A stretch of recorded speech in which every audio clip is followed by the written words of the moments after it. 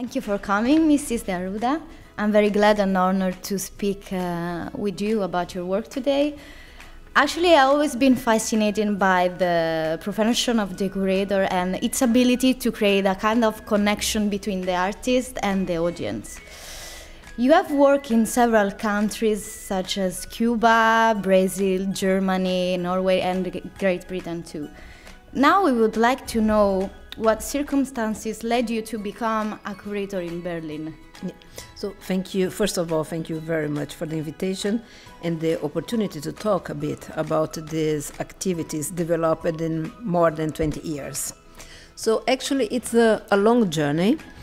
Becoming a curator in Berlin, I'm from São Paulo, living in Berlin since 27 years. And I came the first time to Berlin even before '87 because of the German language. Mm-hmm. So it always started with learning the language still abroad in Brazil and then coming to Germany to really experience this and to have a closer relation to the culture. And at that point, then I decided to come to Berlin and to study art history. So at the beginning of '89, I was back in Berlin to start the studies. And Berlin, beginning of '89, we had no idea that some months later the wall would come down. And the fall of Berlin Wall was very important for the development of the current historical, political, and economical development. It was a kind of domino effect, which reached East Europe, Asia, and everything. So then, to begin with Berlin, it was because of the language, its own culture, and then the whole development and the new platform that we had after the fall of the Berlin Wall. Okay. So it is well known that the South American art does not respect completely the German cultural standards. In your opinion, what is the best way to bring German people closer to South American culture and art? And do you believe that promoting Latin American art represents a tougher task when compared to the promoting of other cultures, such as the European, for example? Yes, it's all a work in progress. You can never say, okay, we arrived to a certain point with this international cultural exchange. The platforms, they are changing every day, and the necessities too. But it does not mean, for instance, right now with the difficulties we have with Arabic countries and calling the attention to that region, it does not mean that we should forget other parts of the world. The whole world is connected itself. I mean, European culture, being in Europe, it's a kind of pleasure. It's such a strong culture, and we have it reflects in South America, very visible, because of the heritage, because South America was colony of Portugal, France, Spain. So we still have a very close relation to that. What we find in South America is a kind of development of a certain new culture created on the top of its own identity and the influence of Europe. All this mix is very singular. So the South American culture, it has multi-faces. So it's easy to put that in dialogue with the European or even with the Asian culture or the North American culture itself, because it's mixed by itself. So it's a task, it's not easy, but it's not that difficult. So you have worked in the field of arts and culture for quite a long time now. Could you tell us more about your past work experiences and the different challenges a curator must face in South America and Europe? I mean, the curator in general, depending on the level you want to work. If you want to work in a very international level, it's the same if you're creating exhibitions in Europe or creating in South America or in Asia. It's the same if you are researching in these countries. But a curator working in this international platform has to have different tasks and experience too. Because for sure we see incredible contexts that we would like to share or to create a much more intensive dialogue between exactly these very different cultures. or just to create a dialogue to know how close are they to each other or not. But a curator has, well, to research a lot and to see as much as he can before bringing to the audience a project, an exhibition. The responsibility is very big. And not only this, we have also to know how to work internationally through different codes. For instance, working in China, even the artists, they say, okay, we have the official and the non-official face. Working in Cuba, I mean, there are some kind of structures that you have to know how to deal with the artists, how to communicate inside and outside. And on the top of this, you have to find the right partners to present this whole research. You have to find the institutions, you have to find the sponsors, and then also to create a staff and colleagues to deal with the huge international logistic. Because it's not that so easy to bring from A to B a kind of big exhibition. But it means it's not easy, but it's not impossible. And just one example, during 2011-12, I presented in Brazil a big exhibition about Indian art. Okay. From antique to the contemporary. The antique we had from European museums. It was much easier than bringing the antique from India. And the contemporary art we had from India. It was a traveling exhibition in Rio de Janeiro, São Paulo, and Brasília for 1 year. The Brazilian audience was so excited to know about Indian culture and art. At the end, we had 1.2 million visitors. Wow. So it was a huge success of audience. We were very happy with this. And then you can see how big is the responsibility when you have the focus on this kind of international relationship. Another question for you is, how does your typical work relationships develop? Meaning, what steps occur between the initial discovery of an artist's work and the realization of an exhibition? What is behind the creation of an exhibition, and who else works on it besides the curator? Yeah, well, sometimes you see or you meet some artists and you fell in love immediately. You say, oh my God, I would like to present this in different contexts.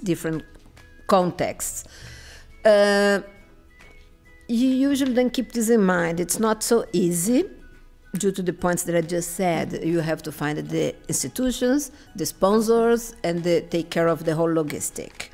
But first of all is to see and research and try to think which is the context. You have to contextualize the projects. You have to contextualize the artists.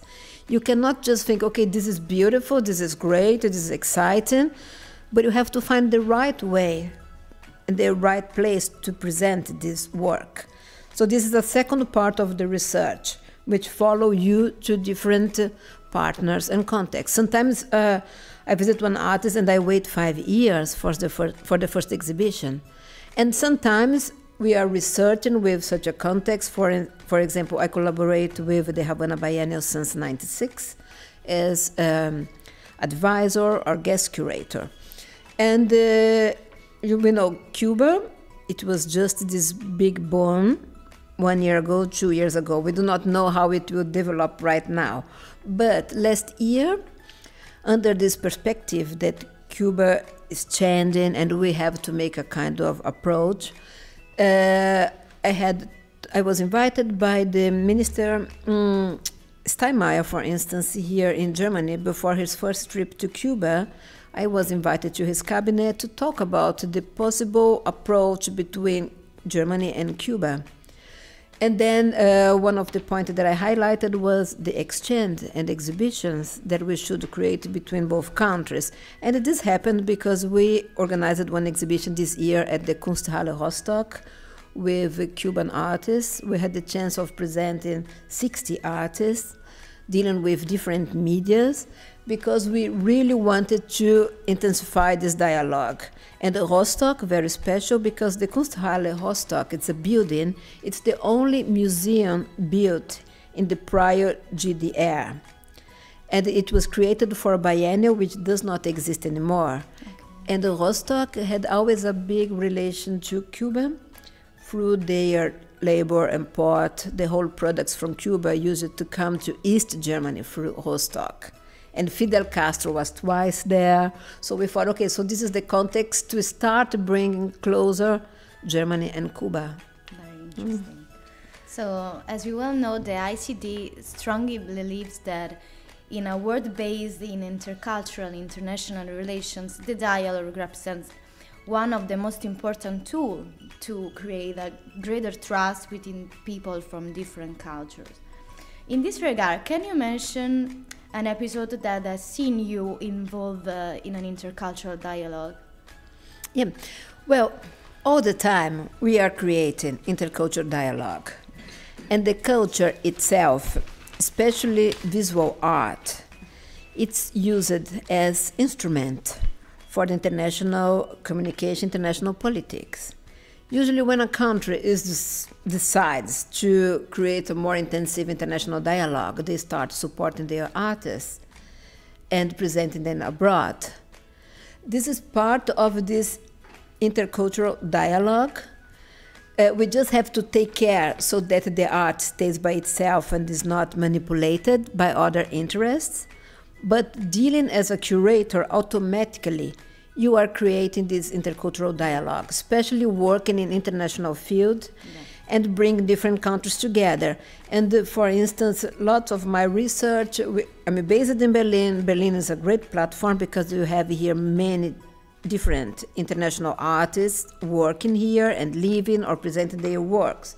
But part of this research that I do also and intensify more and more is the intercultural dialogue between the South and the BRICS countries like Brazil, because I came from Brazil, and then we have India, China, Russia, and so on. It's all very important. It's very important to keep on moving this. It's a work in progress, and we see the world can change very, very quick. So it's very important that we start and then we continue this without leaving apart this dialogue. And what is very, very relevant for this is that the artists, they are protagonists of our history. And they are the ones who give face and voice to the daily life, depending on where they live, depending on where they work. So they have a big responsibility also in this context. And we curators, we support them as far as we can. Yeah. And according to you, can cultural diplomacy represent an instrument actually to strengthen the relationship between Germany and South America? Yes, and one example was this exhibition of Cuban art that we presented this year in Rostock at the Kunsthalle. This was a kind of a very important approach because, well, we hope that Cuba will keep on developing to a certain openness, to a certain democracy. And the artists, they are ready for this, the population ready for this. And then that's why this kind of a cultural dialogue is also very relevant. For instance, even if we talk about other countries like China, we know the potential they have in the economies. But their culture is very important also. That is a way we have to start to understand, especially what we do not understand. We should try to come closer. We do not have to understand it completely and at the same time immediately. But we have to start, we have to pay attention to the reality around us. Not just in front of us, but to open a bit more the perspective. I completely agree with you. So what is your personal vision on the role of cultural diplomacy today? Oh, it's getting more and more important, more and more necessary. I just came right now from a symposium happening right now. We just had the speech of our Minister of Culture, Monica Grütters. And for instance, she was celebrating today with the audience that she could even improve her budget for next year. And it's really important, this, because culture is the beginning of understanding. If you do not understand the culture, if you do not have the content, if you do not have culture, it doesn't matter if you have a new car, new clothes, a new house. The culture is part of, it's essential. So everybody should have access to this. So would you like to add something that I did not ask to you? No, I would just like to add, thank you again so very much for this invitation and for this one open platform. And I am sure that this cultural diplomacy is part of the development of the society. And we really need it in the daily life, not just on the high level, but to try to bring it to a more trivial context so that everybody knows more about this. Especially by the development of the politics nowadays, we should try to bring everything a bit closer and to develop more and more direct dialogue. Okay, so thank you again for coming here today, and I'll personally send you the article that I'm going to write these days. Thank you so much. Thank you.